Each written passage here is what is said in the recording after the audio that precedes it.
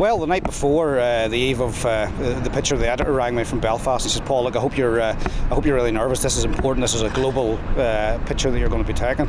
And I said, "Look, I'm halfway down a bottle of wine. I don't know what suit they wear." And he was in a real panic. He says, "You need to be on your game for this." I said, "Look, it's a handshake." I said, "I've done hundreds, thousands of handshakes over my career."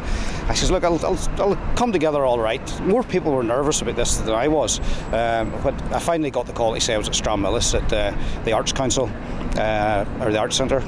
So I arrived down there and I walked in straight away. All other media were sort of kept outside, out of sight of the front door.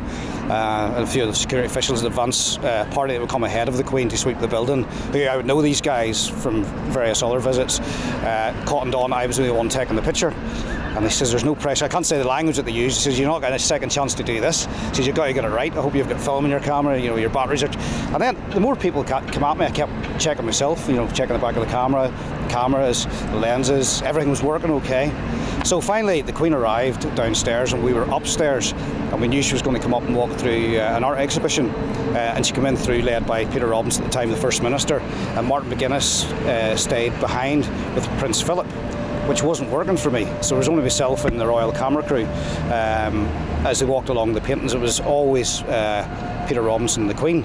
In the back of my mind, because this was the only option we had apparently, this wasn't working. There wasn't going to be a handshake, and the two of them weren't together. So as they got closer to me, I noticed there was like a table with some sort of ornament on it, and Martin McGuinness was still behind. And I caught his eye and I'd sort of come forward, which he did. He sort of looked at me and he came forward beside the Queen and Peter Robinson, and they started chatting. So I had the two of them together or thereabouts, and then they walked on out, and then that was that. And I said, "Look, what about this handshake?" He said, "Well, there's going to be a departure downstairs," because I didn't know had they already met and had a handshake. So we went downstairs and there was a lineup going to be there, and we practiced with a few other people. It was just myself and the cameraman. Sure enough, Peter Robinson, Martin McGuinness and the rest of the entourage came out through, and a few minutes later we were quite tight. I said, "Guys, you can't move us. We have to be in tight for this here. We've only one go at this."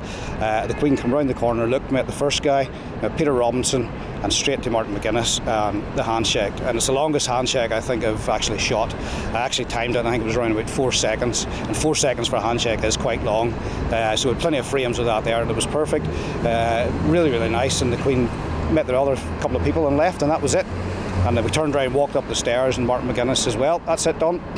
And I left, and I went upstairs and immediately started sending the pictures into London, to the office, various crops of the exact same thing. Every frame looks similar because it was almost static. And I drove over to Stormont Hotel, where I walked in there, and everybody was in the restaurant, and my picture was there, the Queen shaking hands with Martin McGuinness. It was really unreal, and everybody was, talking, that's just happened. I didn't realise I was actually the one who'd done it, so it was a bit of a pat in the back for me. It was a nice one to do.